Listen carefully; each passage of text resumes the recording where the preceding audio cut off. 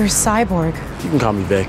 Vic is very charismatic, very athletic, very confident. Name's Vic. So you're some sort of big city hero. I wouldn't say that. Heroes never do. Cyborg is our modern day superhero. Integrated weapons. He has the ability to control any computer. He also has superhuman strength. Not giving me much choice here.